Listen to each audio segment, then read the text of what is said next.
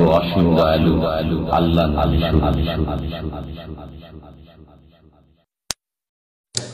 মা এবং বাবাকে পাঁচে সালাম করা হয়, এটা কি ঠিক না? পাঁচে সালাম করবেন না। আল্লাহ নবী হাতে হাতে সালাম মোসাফা শিখেছেন, হাতে হাতে সালাম মোসাফা করবেন।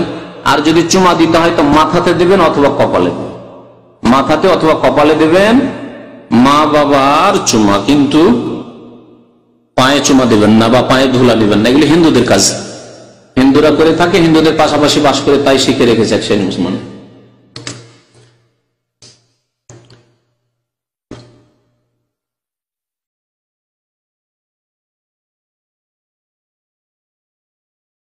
আমাদের দেশে কিছু কিছু লোকেরা বলেন যে সেজদার সময় মুখমণ্ডলে যদি হাত লাগে তাহলে তাদের নামাজ হবে না। জানি না এসব কথাবার্তা ভিত্তিহীন,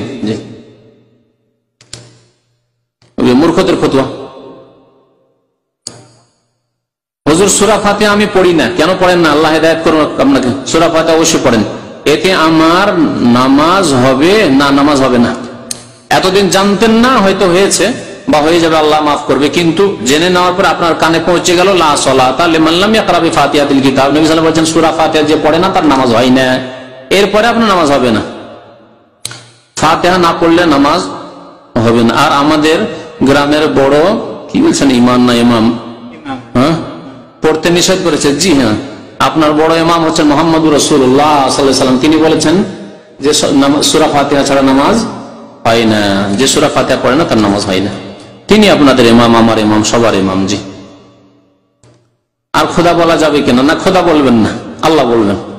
আল্লাহ 99 নামের মধ্যে খোদা নেই, আল্লাহ আছে, সুতরাং খোদা না বলে আল্লাহ বলেন। জি, আল্লাহ বলেন, রব বলেন, খালিক বলেন, মালিক বলেন, ইয়া রাজ্জাক, রাজিক বলেন।